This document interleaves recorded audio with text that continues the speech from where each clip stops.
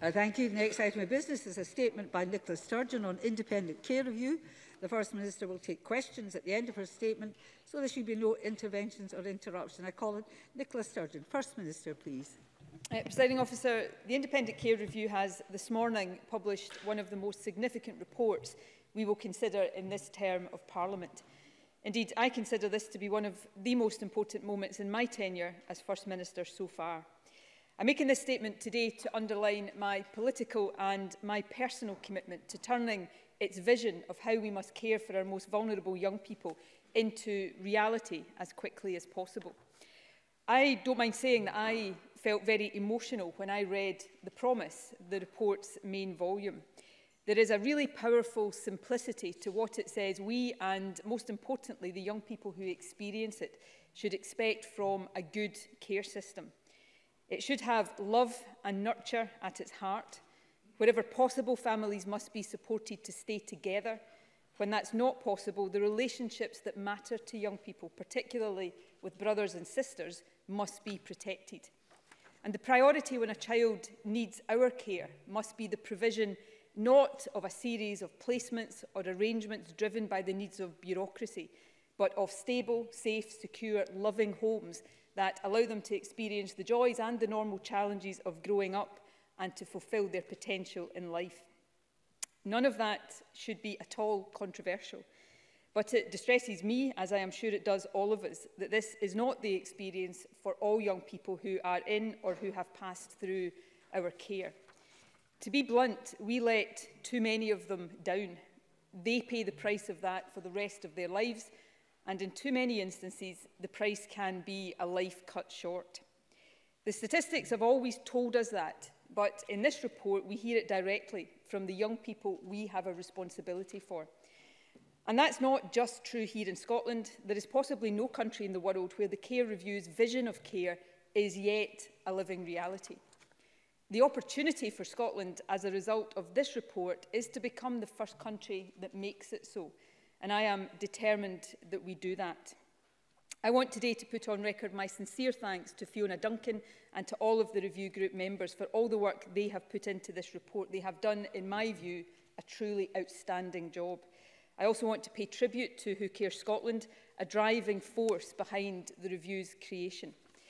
Perhaps the most important achievement of the review, the reason its conclusions are so powerful, is that it has the voices of people in care at its heart. People with experience of care made up half the review's co-chairs and working group members. The review listened to more than 5,500 people. More than half of them were children, young people, adults and families with direct experience of care. The others were paid and unpaid carers, and their stories have shaped everything in this report. I want to take the opportunity today to thank each and every one of those 5,500. I know that sharing stories about painful and traumatic personal experiences is not easy. However, by doing so, you have all helped make things better for children and young people in the future. And I know that the care experience voice in this report is real.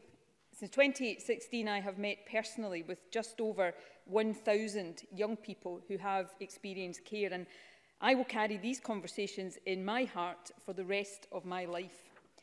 Indeed, some of the early conversations led directly to the creation of the review, and as I read the report, I heard from every single page the voices and the stories of the kind of people I have met. And let me be very clear, I have met so many young people with good experience of care who are doing brilliantly. I've also met many young people who are doing brilliantly, even though their care experience was not good. That is down entirely to their talents and their resilience. I've also seen firsthand the dedication, commitment and passion of those who work in our care sector, and I want to thank them today for that.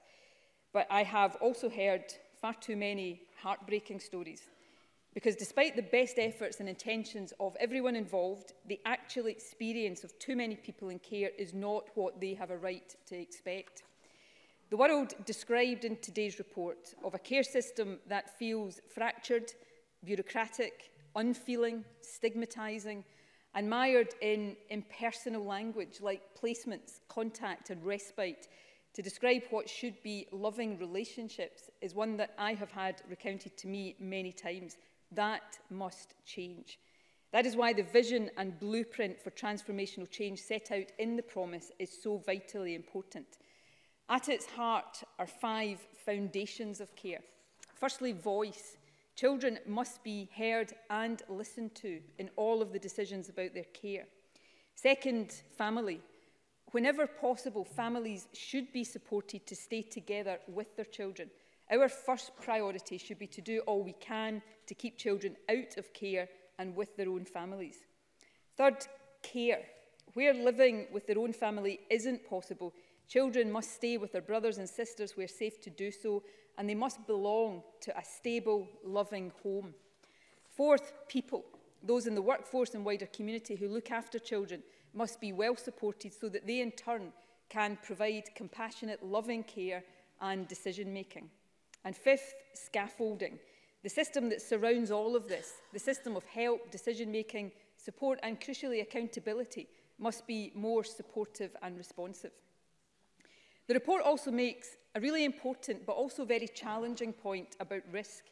Of course, we must always consider the immediate risk of harm to a child when decisions are made about their care. But we must also consider the risk created when we remove a child from their family or overburden their childhoods with bureaucracy. The risk then is that we compound their trauma and make it harder for them to enjoy stable, loving, long-term relationships. Protecting family relationships and, above all, allowing children to enjoy the kind of childhood that others take for granted is often the best way of protecting children from harm. The report also sets out very clearly the direct costs of supporting children in care and also the hidden costs of the failures of care, the long-term human and financial costs that are borne not just by society, but more importantly by the individuals whose experience of being let down by care impacts negatively on their life chances. Presiding Officer, I hope all members will take the time to read this report in full. I've tried to summarise its principles and key conclusions as best I can, but in the short time I have available today, I cannot possibly do justice to the detail of the 80 specific changes that it recommends. What I can and will say unequivocally is that I am determined to get on at pace with implementing it. That will involve practical change at every level, but more fundamentally, it will require a transformation in the culture of care. As the review has been doing its work, the Scottish Government has already made some changes, for example, the introduction of the Care Experience bursary. But today's report leaves no room for doubt that we must do more, and we must do it more fundamentally, more systematically, and more quickly. A radical overhaul is what the review demands, and that is what we have a duty to deliver. I want to be clear, though, that we will continue to listen to care experience voices who have additional ideas and suggestions to make. There is not, and there never will be, or should be, a closed door. But we will act straight away to implement the plan section of the report. There are 2 key immediate elements to this. The first is the establishment of a team to take the report and turn it quickly into a detailed delivery plan. And although the report recognises that full implementation of its vision will take time, the process of change must and will start immediately. The second is the creation of an independent oversight body. I can confirm that both groups will include people with experience of care. In fact, half of the members of the oversight body, including the chair, who will be from outside the Scottish Government, will be people with experience of care. These groups will ensure we keep up the momentum that has been established by this review. The Government aims to make progress in a matter of weeks, and we will update Parliament regularly thereafter. Presiding Officer, throughout this care review process, and as I have been speaking to 1,000 voices, I have been struck by the fact that for, I think, ministers in particular, but actually for all parliamentarians, the responsibility we owe to young people in care is a very special one. In fact, ensuring that they have an equal chance to succeed, that they benefit from the stable, loving relationships that so many of us took for granted when we were growing up, is one of the most important duties that any of us have in public life. It is a duty that I take very seriously and very personally. Today's report makes the need for action overwhelmingly clear. It sets out the extent of our obligations, However, it also gives us an opportunity, the opportunity to change thousands of young people's futures for the better. The Scottish Government is determined to take that opportunity. We will work with local authorities, care providers and all other relevant partners to make the necessary changes to care. We will deliver that change as quickly and as safely as possible, and starting now. And we will ensure that people with care experience remain at the heart of the process.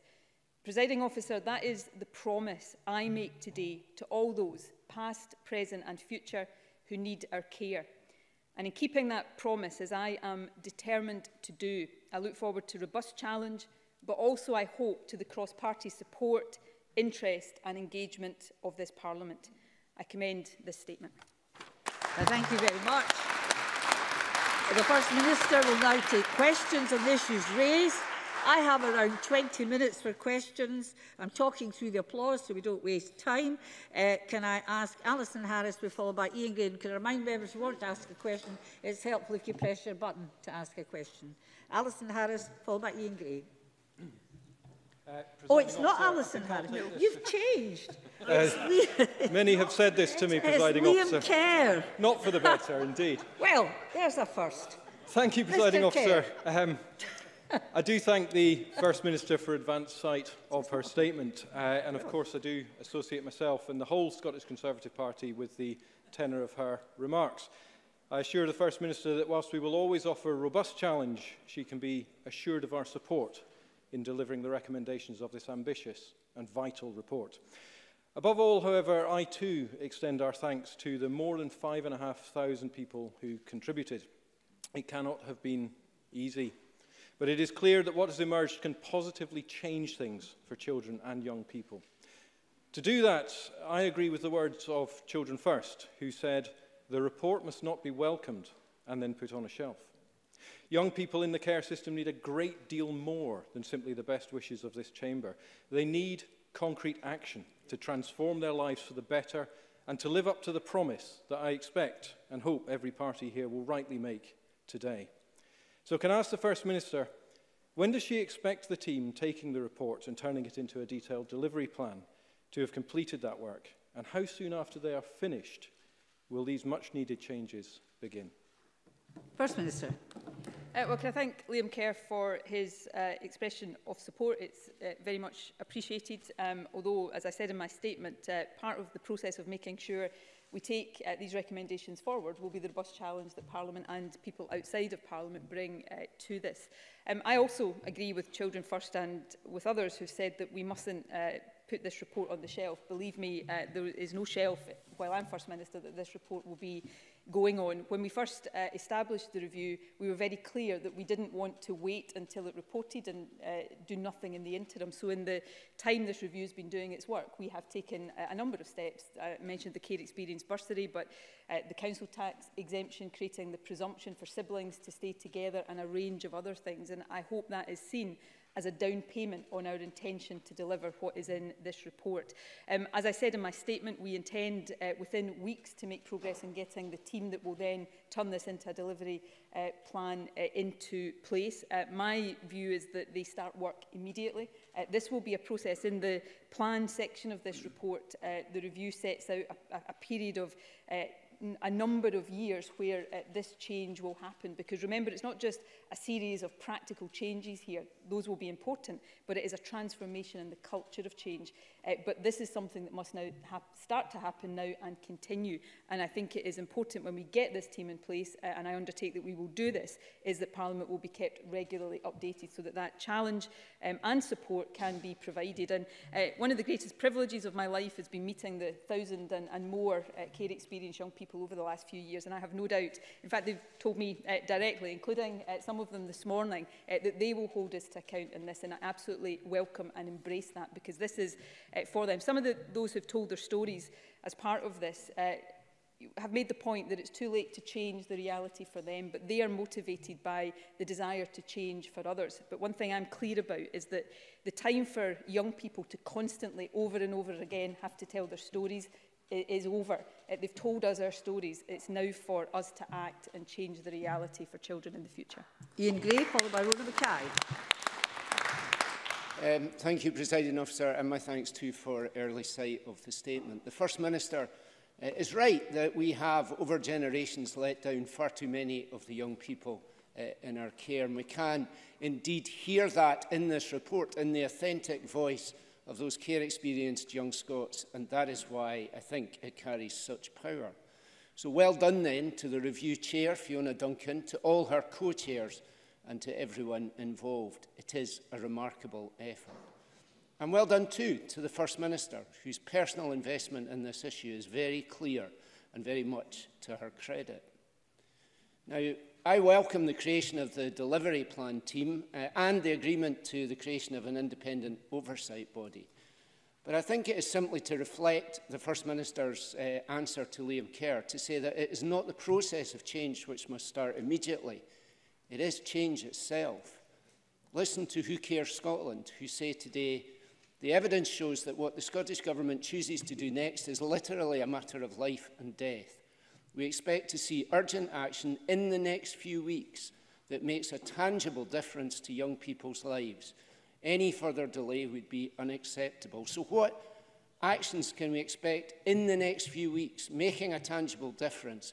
And specifically, what can we expect to see tomorrow in the budget to ensure that we invest in keeping the promise? First Minister. Well, I agree very strongly that it is not simply about the process of change, it is about the actual change. And that's, I've said to many care-experienced young people that when I was asked by Who Cares Scotland and others to establish this review, I took a little bit of convincing, because I didn't want the review to be seen as kicking something into the long grass, that we couldn't simply set up a review and then do nothing. And we have, I think, kept to that promise. We have taken a range of steps and we will continue to do that. I think, though, it is right and proper that acting on the recommendations of this report, we get the process right of not just those series of continuing changes, but bringing together a process that will facilitate and support overall cultural change. When I read this report, I was struck by, and this is what we asked for, but I was struck by how different this is to the reports we usually consider as a parliament. This is not just a series of individual practical transactional changes, those will be important, but this is how we take the whole system and everyone who plays a part in that system and change how we approach the care of young people that are our responsibility. I don't underestimate the challenge of that, but I am absolutely determined it's a challenge we will meet, and each and every one of us have the responsibility to do that. So we will continue, as we have done over the past few years, to make the changes along the way as we go. On the point of the budget, I'm not going to preempt the budget, but over a number of years, delivering this will undoubtedly have financial implications and will require investment, and the report is very clear about that. One of the things the report says very clearly is the relationship between children going into care and poverty. One of the key things in our budget tomorrow, of course, will be making progress with the new Scottish Child Payment, part of what we are doing to help lift families out of poverty. But one of the most powerful things in this report is the section on money and follow the money, where it tells us not just the amount of money that we currently invest to support young people in care, but the hidden costs, the costs of the failures of care. So this is, yes, about upfront investment, but it is also over time about making sure that the money we already spend, that is already in the system, is spent on keeping young people in their own families, preventing them going into care, but when that can't be avoided, making sure that they have the support that they need. And that will not just be a feature in tomorrow's budget, that will be a feature for budgets for years to come, while we make sure that we're providing the care that young people deserve. Now, I have 13 members wanting to ask questions, and I've got 12 minutes. You can do the arithmetic, so I need succinct questions, please, and succinct answers. I appreciate it's a matter of huge concern, quite rightly, but please, let's try for it. Rona Mackay, followed by Liz Smith. Thank you, Presiding Officer. This is an incredibly moving piece of work, and I'd like to join the First Minister in thanking all who took part. Does the First Minister agree that it's now critical that we see a pace of change both systematically and culturally, so that we can all come together to support our most vulnerable children and give them the childhood they deserve? First Minister. Yes, I think pace here is everything. This report sets out a period of years, a period of 10 years for systematic cultural change, and it does that based on a lot of evidence. As I've already said, that change has to happen on a continuous basis. But I think one of the things I want to be able to do, and all of us have a role to play in this, is prove that we can do this on a quicker timescale than this report sets out. And that makes it all the more important that we get that early momentum behind it, which will partly be about getting the right process in place, but making sure we continue the practical changes that add up to the systematic change that this report is calling for. Liz Smith, followed by Daniel Johnson. Thank you, and I'm sure the First Minister will agree that the success of this will largely depend on the very strong collaboration between national government, between local authorities and the care providers. So could I ask the First Minister if she will ensure that the clarity of the roles that they each have will be set out when the independent review oversees this?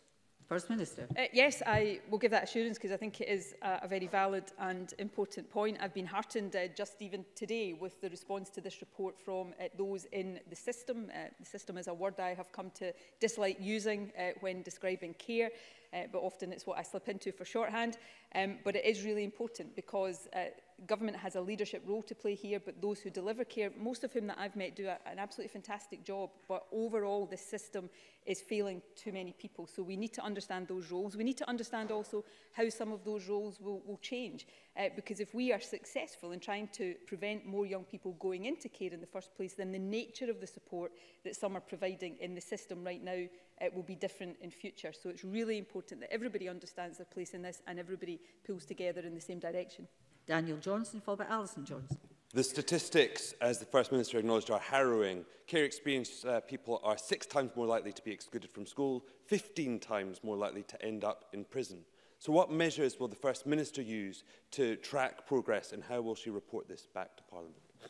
First Minister. Well, that's what we will aim to come back to Parliament, as I said, within a matter of weeks, to set out more detail on how we, through the group that will be responsible for the delivery plan and the oversight group, will set milestones, measure those milestones and how we will report to Parliament. And I think that is an important point that we have to get right at the outset. The final point I would make in relation to this is, as Daniel Johnson rightly says, and as I refer to in my statement, the statistics have been telling us this for a long time, and it was statistics that drove me to set up this review. But I no longer think about this in terms of statistics because I've met too many of these statistics. These are real human beings. They are our children, our young people.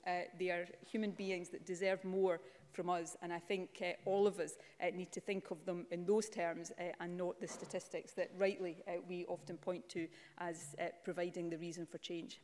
Alison Johnson for Alec Cole-Hamilton. The First Minister's statement is notable for its humanity and compassion and its desire to put love and nurture at the heart of how we look after young people in care in Scotland, and the Scottish Green Party welcome it and thank all involved. But what action will the First Minister urge to ensure that caring relationships and important and essential bonds can be formed without fear of chastisement? Because the promise tells us that where caring and committed staff are afraid to cross professional boundaries, this can result in children growing up in an environment that can feel cold and comfortless. First Minister.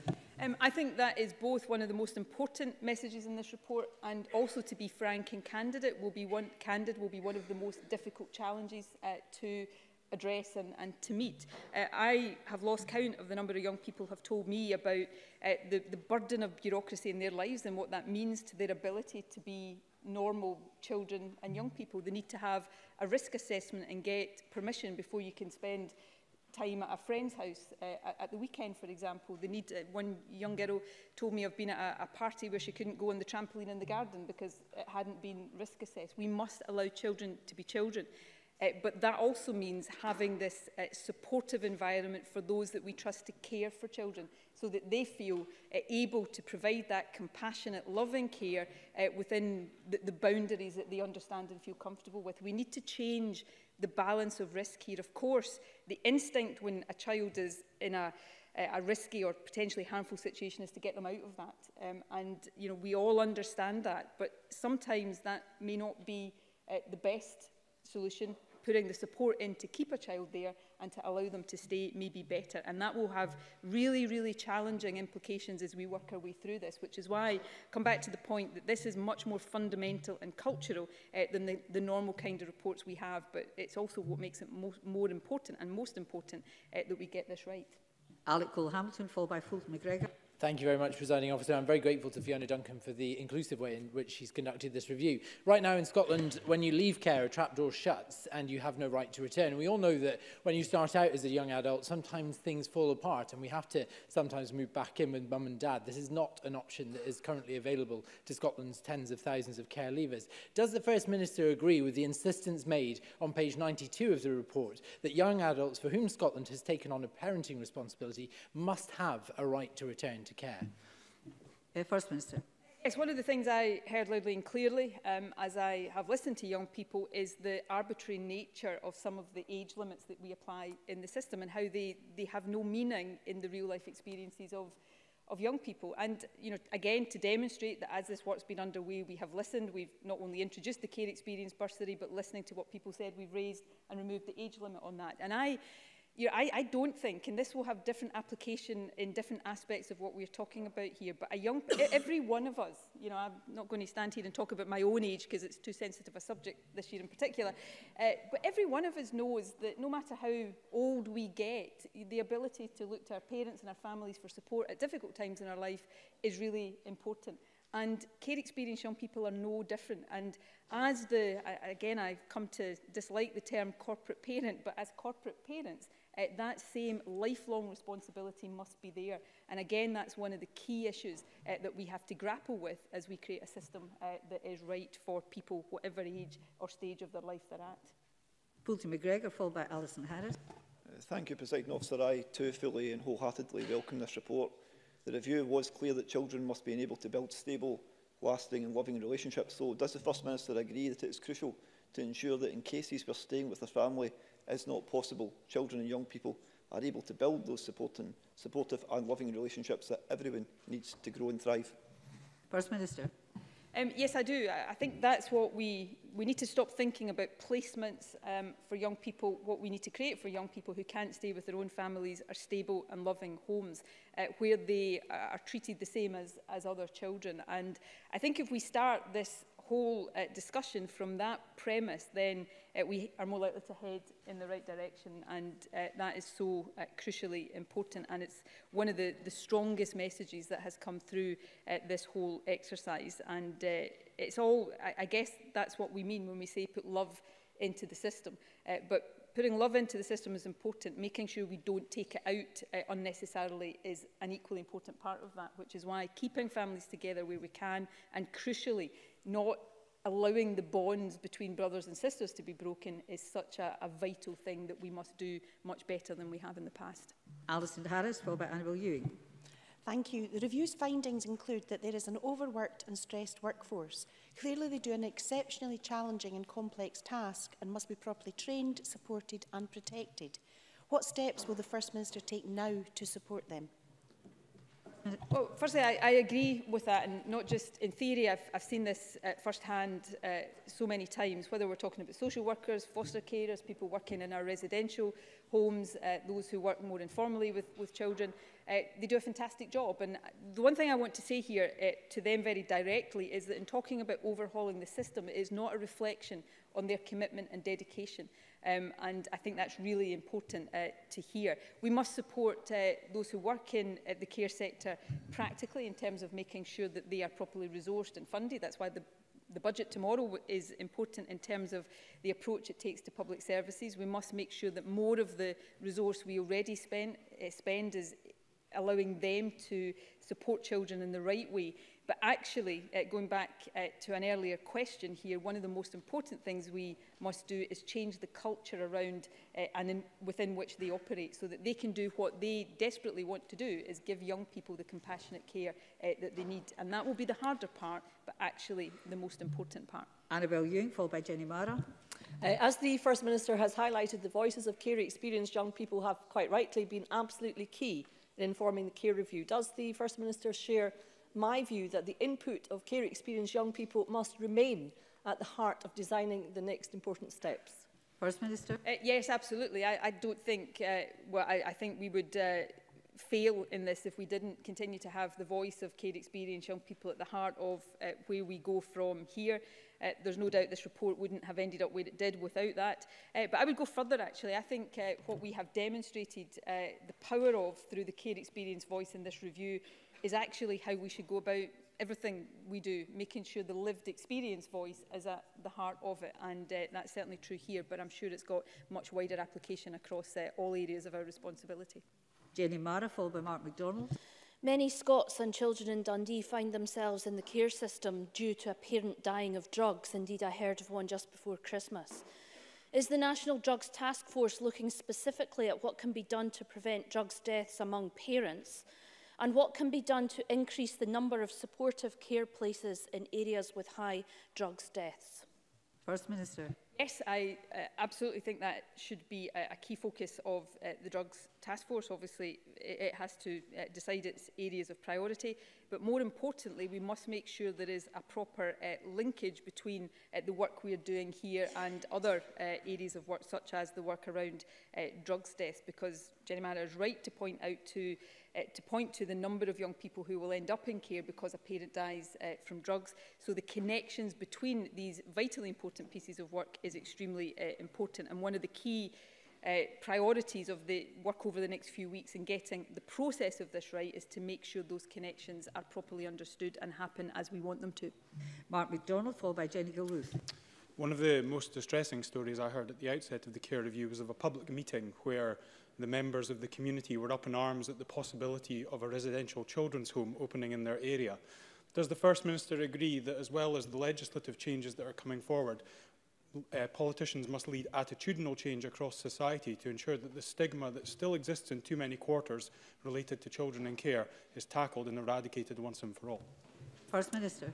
Yes, and I'll be very direct here. I think all of us have a real leadership role to play here. We're all constituency or regional representatives where we have a duty to represent the views of our constituents, but we also have a role to play in changing attitudes and combating stigma. I've had conversations in my own constituency with constituents where I had to take a different view on their understanding of what a care home in a residential area actually meant and what the reasons why the children were in that care home. And I think all of us have a real responsibility to do that. Actually having the places where our most vulnerable young people are cared for in the heart of communities is not something we should be opposing. It's something we should be welcoming, because it's all part of making sure that our young people are part of that overall stable, loving environment. So I think all of us should think very carefully. I've been forced to think a lot of things very differently as part of this process, and I think all of us have to do that in all respects as we move forward with this. And if Jenny Gilruth is brief, I can get in her colleague Stuart McMillan. No pressure. Thank you. The care review has highlighted the importance of schools in helping children to build relationships that will encourage them to learn and to thrive. Does the First Minister agree that this stability and support is vital to improving the educational outcomes of care experienced young people? First Minister. I agree 100% with that. I've spoken to many young people who say that the teacher in their class was the only person that they felt they could turn to and talk to. Equally, I have to be frank, I've heard stories where young people have said they felt misunderstood at school and that people didn't have the knowledge they needed, and therefore they got treated differently because they were in care, where their behaviour perhaps wasn't understood.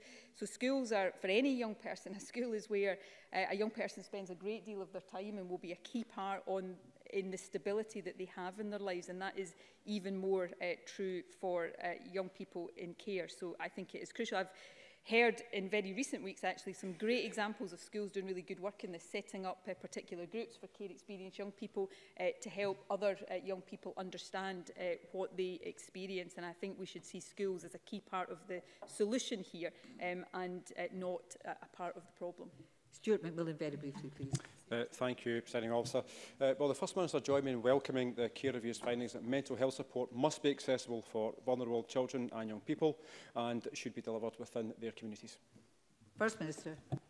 Yes, I think again this report is very clear and explicit in terms of mental health. A lot of the general work we're doing around mental health for young people is important in this regard. The new wellbeing service, for example, getting more counsellors into schools, all of that has general benefits, but I think can bring particular benefits to care experienced young people. And I think the way in which I mentioned Fiona Duncan in my opening statement, but I want to if we're reaching the end of these questions, just reiterate my thanks to her. I think she has absolutely repaid the trust we put in her as chair of this review in bringing all of these different voices and different issues together. We've been given here a real platform for change, and I think on mental health, on poverty, on all of the issues that are brought to bear here, we've got a really golden opportunity to do something special here so that future generations can look back and not have to constantly talk about the failures of this system. Thank you. That concludes questions on the statement, and I'm going to move on with very little pause. I'm sorry, I do understand why you may wish to applaud, but it's not permitted. Can I then move on as quickly as possible with the next debate? Mr. Fraser, get your skates on. There you go.